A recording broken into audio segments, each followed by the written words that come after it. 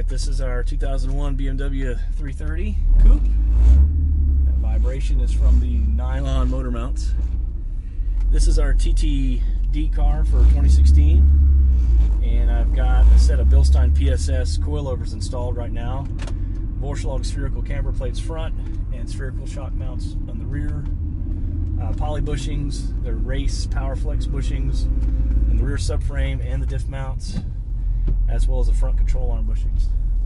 New front control arms, and this is on street tires, a 245/40 17 Dunlop. And we're driving around on some Plano roads. I just wanted to kind of show the ride quality of the Bilstein PSS. Now, we've doubled the spring rates that come with the PSS. We've put a 60mm Hyperco spring front and rear with a 350 pound-per-inch front spring and a 450 pound-per-inch rear spring, which is, again, double what came with this kit. And the ride quality is actually still pretty good.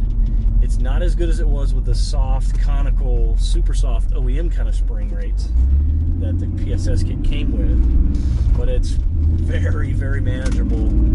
Again, I'm driving around on these Plano roads, and I'll run over some of these reflectors. I mean, it's totally livable.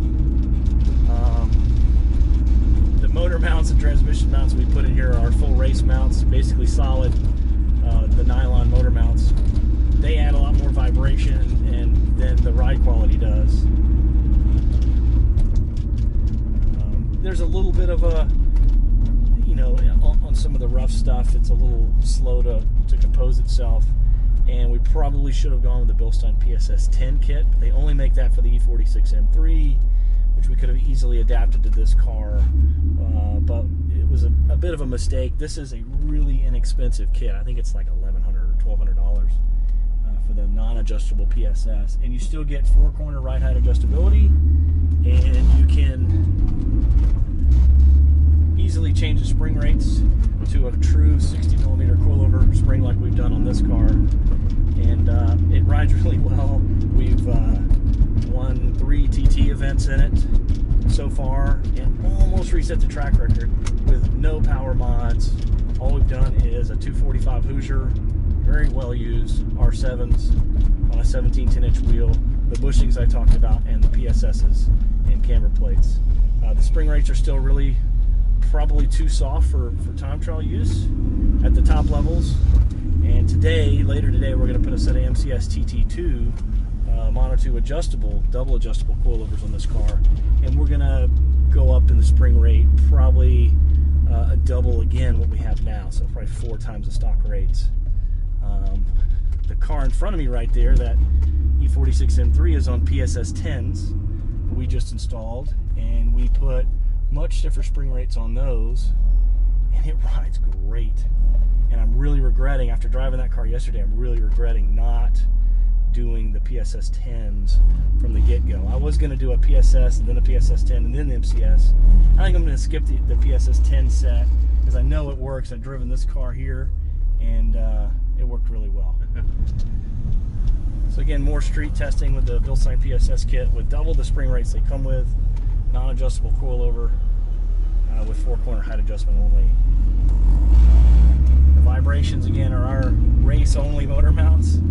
Probably shouldn't have gone nylon. What do you think, Brad? That was, they're not bad. It just has that vibration right about 1,000 RPMs, and some of the harshness in the ride is from all the bushings we've replaced with the race-only poly bushings from Powerflex. This is a really choppy road in Plano. We have concrete roads everywhere, and they're constantly repairing them, and there's a lot of sharp impacts from all the patches they do. Still have stock power. We've got to work on that. Yeah, let's try to run over some bumps here. Can you figure out what that rattle is? Is that back window right there? Window. Motors intermittently don't work. We need to take those out and put some Lexan in place. The factory little electric motors that kick them in and out, they randomly work and don't work. Yeah, they suck. Yeah, the only thing this shock setup needs is more sway bar, and first two events where we didn't have a good sway bar yet. And we still don't. We're going to do this event at TWS this weekend on the MCSs. And we still got the stock bars because the white line front bar is out of stock. Oh well. Again, Amy drives this every day, no complaints. A little jolting. I would say that E46 you just drove rides better, right, Brad? That's the PSS 10 setup. And that's got more spring rate. It's effectively the same dampers, but they're adjustable. And so you can turn the valving up to deal with the higher spring rate. So the PSS 10, probably the better choice for a budget coilover setup that sees any street use and track use. And again, take the springs that come in the Bilstein kit and throw them right in the trash. They are too soft.